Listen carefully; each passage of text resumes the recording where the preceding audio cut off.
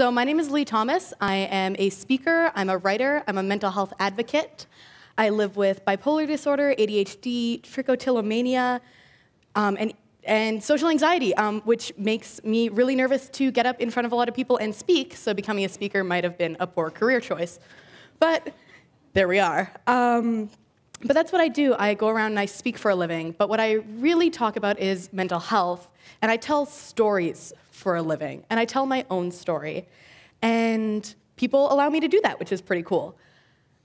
But there's this big question that kind of hangs over me every time I do a speaking engagement, and for me that question is why? Why do I tell my story even though it makes me so nervous? And why do people care? Why do people listen when I tell my story? How many people here have a favorite story? Any kind of favorite story? Maybe it's something that you read when you were younger, any kind of favorite story. Thanks to the people who put their hands up. You guys are great. Stories are magical. Human beings love stories. There are 4 words that are the most compelling words in the whole human language, and those words are once upon a time. And so the story that I'm going to tell you today, like all good stories, starts with once upon a time. So once upon a time, there was a 12-year-old girl living in a small town in northern Alberta. And this girl, she had a lot of good things going for her. She was a varsity athlete, a wrestler, the coolest sport. She was a student council member. She had good grades. She seemed to have friends. So it seemed like she had a lot of objectively good stuff going for her. But this girl was living a lie. And the lie that she was living was that she was doing okay. See, because she had all of this good stuff going for her, no one ever would have guessed that she was really, really sick. So as you might have guessed, I was that 12-year-old girl, but as you might not have guessed, I was also one of the people who didn't know that I was sick. For as long as I can remember, I've had this voice in my head, and that voice hated me. I was never good enough, or strong enough, or smart enough, or funny enough, or pretty enough, or anything enough for it. And that made me feel really, really bad about myself. But instead of saying, hey, I feel really bad about myself, maybe that's a problem, I thought that my feelings were facts. And I thought that because I felt like I was a bad person, it meant that I was a bad person. That was the first lie that my mental illness told me. And that lie almost killed me. Because I decided, as someone who thought they were a bad person, I decided to fix myself. And the way that I decided to fix myself was by losing weight. Because we live in a society that tells us that losing weight is the most virtuous and admirable thing that you can do. And I wanted to be virtuous and admirable. It's a powerful story that's really pervasive in our society. So at the ripe old age of 12 years old, I went on my first diet. And I don't want to lie to you because this is a true story, so it worked for a little bit. I lost a little bit of weight and I did feel a little bit better about myself. But then slowly, all of those old thoughts started trickling back in. And I felt like I wasn't good enough, and I felt like I wasn't smart enough, or strong enough, or funny enough, or pretty enough. And I got really, really angry. I got angry with myself because I thought I wasn't trying hard enough, because I just assumed that the story I had been told was true. I assumed that if I wanted to matter and be a good person, I had to lose weight. It never occurred to me that that story was a lie. So I decided to try harder, and I restricted food even more. A funny thing happens just biologically when you restrict food. Your body thinks that you're starving to death, which, in all fairness, you are. And so it slows your metabolism way down because it's trying to keep you alive, which actually makes it harder to lose weight. And it sends you all of these hunger cues. And that's like the caveman part of your brain, because those hunger cues are supposed to be like, listen, you got to go catch a woolly mammoth, and then you go catch it. You can tell I know my anthropology. And it also sends you this rush of adrenaline, so you have the energy to catch that woolly mammoth. But I was 12 years old, and I was not catching any woolly mammoths. So I had all of these hunger cues and all of this adrenaline coursing through my body, and it was messing up my head. So I was high on adrenaline and caffeine, and I was hungry, and I was just so angry. But it didn't occur to me at any point that this was a problem. Because I had so much going well in my life, I thought that I didn't deserve to be sad. I thought I didn't deserve to be struggling or deserve to be unhappy. I thought life was just this hard for everyone, and that I was really, really ungrateful. And that made me even more angry at myself. And then one day, I snapped. It would have been in about 8th grade, and it was a normal day. I restricted food all day. I went to wrestling practice, and I came home from wrestling practice, and The closest I can describe this is that I went into a bit of a trance, and I just ate all the food that I could get my hands on in my house. And I don't really remember doing that, but I remember how I felt when I was done. I was just overwhelmed with guilt and dread and shame, because now I thought, I'm never gonna achieve my goals, I'm never gonna be worth anything because I ate this food. And all those feelings of guilt and shame overwhelmed me and boiled down into one thought. And for me, that thought was, I have to get rid of it. So I went upstairs to the bathroom, and I took my toothbrush, and I shoved it all the way down my throat and made myself sick over and over and over again until all the food was gone. And I thought that would make me feel better. Spoiler alert, it did not. No one in my town talked about mental illness, so I didn't have the words to describe what I had done. I didn't know the word binge, the word purge, the word bulimia. I didn't even really know what mental illness was. And even though I didn't have the knowledge to describe what I had just done, I knew enough to know that nobody could find out. And that made me feel even more guilty and even more ashamed. And I was just so filled with anger and guilt and self-loathing and self-hatred and shame and secrecy and more guilt. And those feelings really overwhelmed me, and they were burning in my head, and I felt like I needed some sort of release. So I went to the shower, and I took my razor, and I dragged it all across my thighs and all down my arms, because I thought that would make me feel better. Spoiler alert, it did not. I felt 1,000 times worse. And because not only had I eaten all of this food, which I thought made me a bad person, not only had I made myself sick, which I thought made me a bad person, now I had also cut myself. I was so overwhelmed, and I had no idea what to do. And I felt like if anyone found out, my life as I knew it would be over. I would be a freak, and I would be an outcast. And so I knew that no one could find out, but at the back of my mind, I decided that someone was probably gonna find out eventually. And if I was gonna be a freak, if I was gonna be an outcast, I might as well be a skinny one. So I started restricting again. And that is how the cycle continued all through my high school years. And all through those years, I kept telling myself stories. Stories like, you deserve this. Stories like, you're not good enough. Stories like, you will never be good enough. Stories like, no one will believe you if you tell them. Because I still didn't know that I was sick. I thought I was just a bad person with bad habits. I didn't know I had an illness. I thought I just had a moral failing. And because I didn't know I was sick, I didn't get help. I just accepted that this was my reality.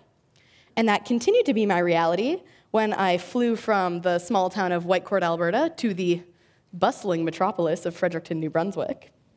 And because I didn't know I was sick, I didn't get help, and I ended up getting a whole lot sicker.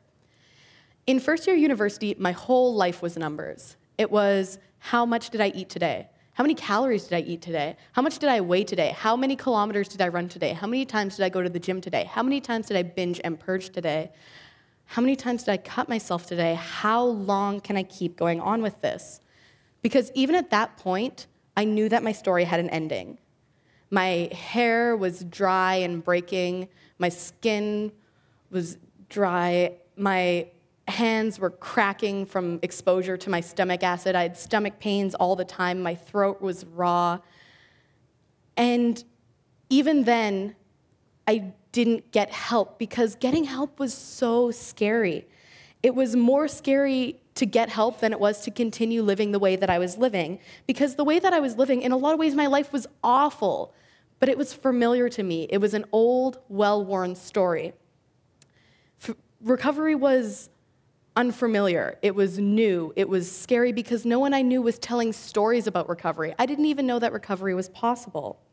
So I continued to not get help, and I continued to binge and purge and self-harm. And by the time I was 18 years old, in the summer of 2012, my life had settled into a bit of a routine. So I would wake up in the morning, and I would go for a long run, because in addition to still being on the wrestling team, I was also training for a half marathon. And then I would go to the gym. And I worked at the gym. I worked at the front desk. And I would work long shifts because I wanted to make money. And I wouldn't eat when I was there, because the idea of being at the gym and eating as someone else was coming in to exercise was way too scary for me. It was overwhelming. Even like the thought that people would see me eating made me shake with shame. I was so ashamed of the fact that I had to eat it all, that I had hunger, that I experienced human biological functions. Then after my shift at the gym, I would walk to the nearest grocery store, which was about a 10-minute walk away, and I would take my little recyclable grocery bags, and I would buy 2 bags of food. That was my rule. Eating disorders are full of rules, and that was my rule. I could buy 2 bags of food, and I could buy whatever food I wanted. And then I would walk home, which was about another 10-minute walk, and I would eat and purge and eat more and purge more, and then self-harm, and then go to bed. And that was my day. I did that every single day. And that routine sounds awful, like, especially seeing it from this side. That routine was horrible, but it was safe to me. It was what I knew. Until one day, the routine betrayed me.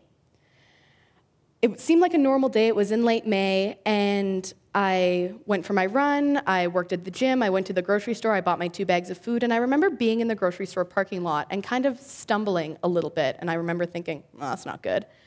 And then I thought, Lee, just get home, you're gonna be okay. And then I walked a little bit more and stumbled a little bit more, and I thought, okay, I just have low blood sugar. I'm gonna eat a little bit, and then I'll go home, and then I can binge and purge and self-harm and go to bed and call it a day. And I remember thinking, I'm just gonna have one little bite. And the next thing I knew, I had eaten all 2 bags of food right there in the Sobeys parking lot, cars, carts going by, and me there just binging. And when I kind of came to out of that binge, I was like, oh my God, what have I done? Because there was nowhere nearby that I could purge, and everyone had seen me eating, and I was freaked out. So I sprinted home, and I threw myself into the bathroom, and I made myself sick like I had done 1,000 times before, up to 8 times a day for 6 years. But this time was different. And I felt this sharp pain in my stomach. And I saw blood. And the next thing I knew, I was waking up on the bathroom floor because I'd passed out. Probably only for a couple seconds, but it felt like it had been a long time. And I remember thinking, I'm surrounded by blood and sweat and vomit, and this is not okay, and I just need to go to bed and pretend that this never happened. And that was what I planned to do. So I went to get up to go to bed, and my legs just refused to work. My limbs just wouldn't obey my commands because my body was so exhausted, not just from everything I'd done that day, but from everything that I had been doing for the past 6 years. And so I ended up having to crawl from the bathroom to my bedroom. And with my last ounce of energy, I was so certain that I was dying. That's how terrible I felt. I reached over to my journal that I kept by my bed, and I wrote the note that I thought they would find me with. And I wrote, I'm sorry. And I don't really know who I was apologizing to, but I knew that the game was up, that people would find me, they'd find the mess I made, and they'd know that I'd been lying for 6 years. And I thought that they would be mad at me. I thought that they would be disappointed in me. And so I just wanted them to know that I was sorry.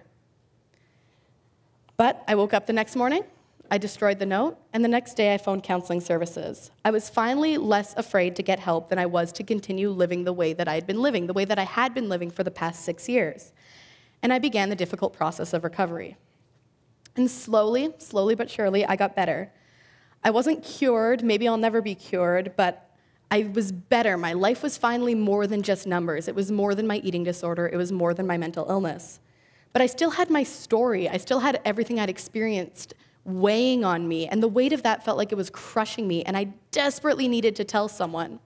So, having bipolar disorder, I do tend to do things in a big way, so I wrote an article for my student newspaper talking about being gay and talking about having a mental illness and talking about what life was like in both of those closets.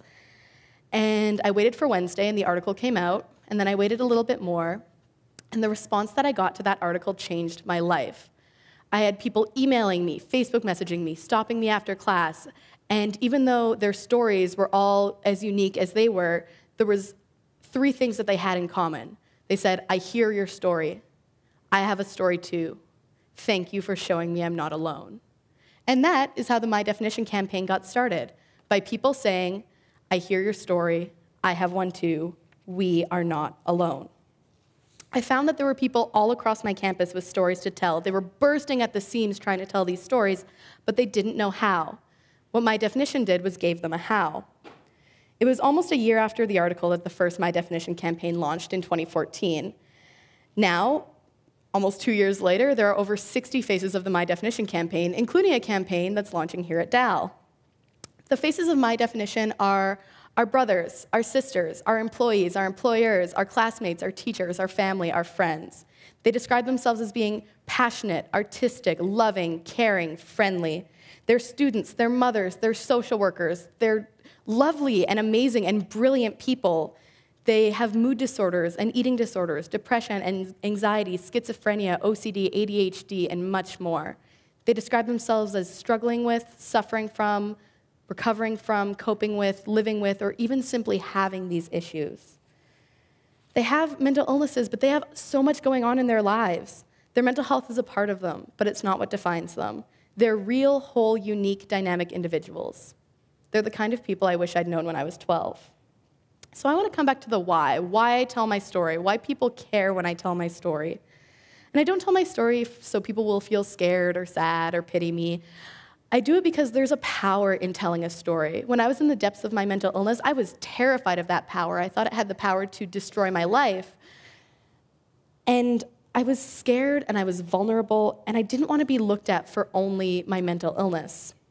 I tell my story because I want to change the way that we think about mental illness, to let people know that people can have mental illness who are from a variety of personal backgrounds, of genders, of sexualities, that you can still be a real, whole, unique person and have a mental illness, and you can have a mental illness and still be a real, whole, unique person. I tell my story because I want people to know that this isn't abstract, theoretical stuff. There are real people on your campus who are struggling with mental health issues and terrified to reach out because of stigma. And I know that because I used to be one of them. I tell my story because in every audience, there are people who feel like they're monsters, who have felt like they're monsters for a long time. And I want them to know that they're not monsters and that they're not alone. I tell my story because it's not just mine. It's your family members, it's your friends, it might even be yours. I want to share a quote with you by a writer named Wesley King. And he says, "I cannot unknow the monsters, but I can become the person who would have saved 13-year-old me." We all have monsters. Mine happens to be mental illness, but we all have them. And we all have 13, 15, 20, 30, 80-year-old versions of ourselves that need to be saved. But if we're brave, and if we're vulnerable, and if we share our stories, we can also be the people who do the saving. Thank you.